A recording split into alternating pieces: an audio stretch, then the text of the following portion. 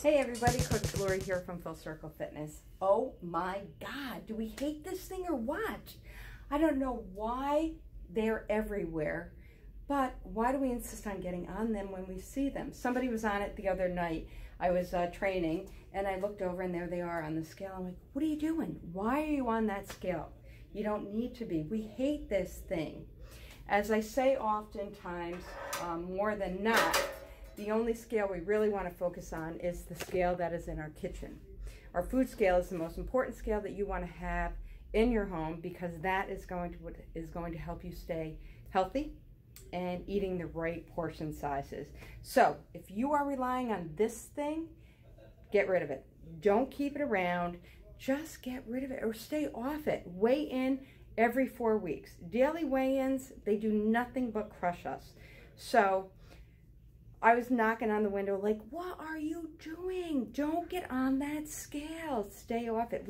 We really, all coaches, we really don't like this thing because it really tends to defeat everybody.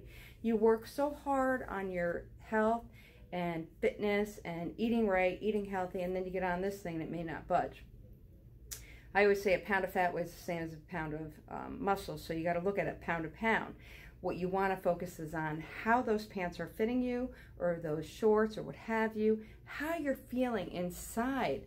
I know when I get on this thing, if I'm having a great day and then I get on it and I don't see what I want, my feelings of happiness turn ugly. They're just ugly. So I look at how I'm feeling today, how my clothes are fitting, how much energy I have throughout the day. And, you know, do I have enough zip in my step? Because this thing can crush any zip, any pep step you have. So stay off it, guys. Get a kitchen scale, not this in your house. Don't do it. It's not your friend. We're your friends. We really are. So if you have any questions, get a kitchen scale, portion control, weigh and measure your food. You should know that your protein is the palm of your hand, fruits the size of your fist, not your husband's fist.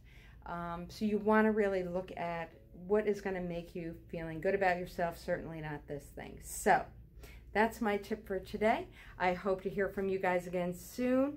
Coach Laurie signing off for today and looking forward to the next time. Have a great day, everybody. Until next time.